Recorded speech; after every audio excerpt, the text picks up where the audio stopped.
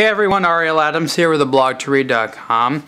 This is the Morpheus Culinary watch. This is the first watch for their company, and this watch is culinary themed. That doesn't necessarily mean it's a chef's watch, but it's a watch for people who like cooking. It doesn't have any special cooking features, but instead it has features of the design that are meant to remind you of cooking things. Mostly a pan, like a fry pan or a saucepan. When you look at the watch, you can see a few things. So first on the side here, you see culinary engraved into the side there. That's a nice touch, and it sort of reminds you what the watch is all about. The lugs are attached like the handle of a pan, and I think that's done pretty well. There are lugs that are attached like this normally, but I think that these are done particularly in a way which is reminiscent of pans. Nicely done as well.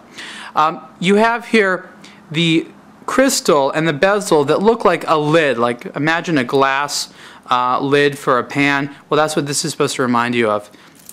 The other side here, you have a couple more things.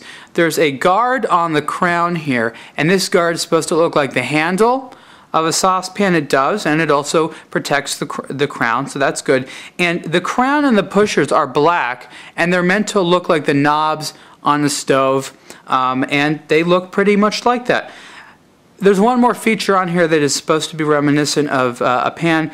It's difficult to see here. The black dial has small concentric circles, which are supposed to look like the bottom of certain types of non-stick pans. The rest of the watch doesn't have any particular things going on it that have to do with the culinary theme, but that's probably a good thing, because you don't want a watch which is designated to just one type of activity.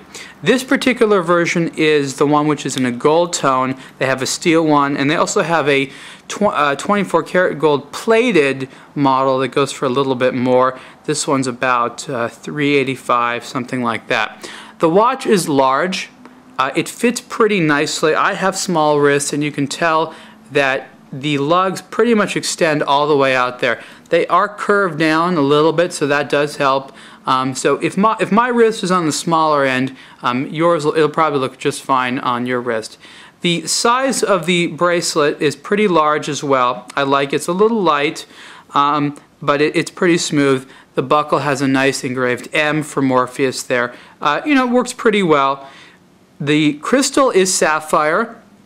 There might be a little bit of anti-reflective coating, not too much. It gets a little glare there, not a big deal.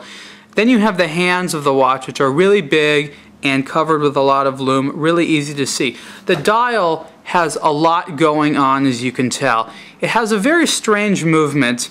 It is a Swiss movement by ISA, and this is a movement I've never seen before. It has a couple of interesting types of features to it. Some of them are pretty useful. So you'll see that in addition to the hour and minute hand, there's two other major hands. One of them's right here above the minute hand. That's a GMT hand. It's set in a way that you don't necessarily set it by the hour. You have to sort of gauge exactly where it is in the hour, but it's not too hard to set. Then this small red arrow up here is for an alarm.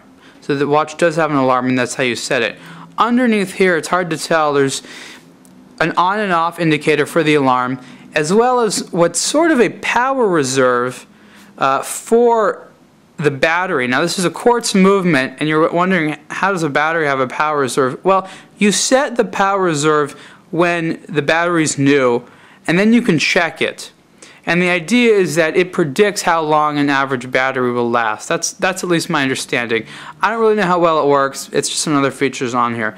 This subdial, you have the seconds, and this subdial here, you have the day of the week, and right in this window you have the date. The day of the week window looks fine. It's kind of interesting because the hand doesn't necessarily center on the days. It's always on the right day. It's not exactly in the center. I'm not sure if it moves a little bit each day as it gets closer to the end of the day. Not 100% sure. The subdials sort of have a gold rim to them, which I don't know necessarily needs to be there as conspicuous, but I think it looks okay. The 9 and the 3 are nice. Overall, the face has a very interesting look to it. When you're wearing it on your wrist and you sort of see the watch in a mirror, it has an interesting presence that I think will attract a lot of people's eyes. Plus, the hour and minute hand are so large and lume covered that they're really easy to pick out of the rest of it. The best part about the watch is really the theme.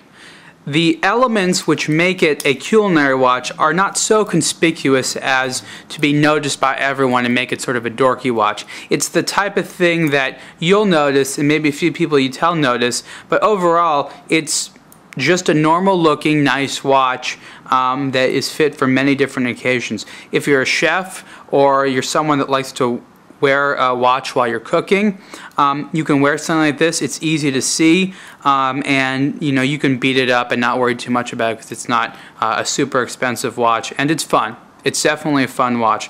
I like it overall, and I think that it's something that if it appeals to you, and has a lot of good qualities. The movement is a little quirky, and the face, it's not always easy to use all the functions, but overall it's something which is interesting given the fact that most people simply use the watch to tell the time. Again, this is the Culinary watch by Morpheus. This is the gold tone version with the bracelet for about $385.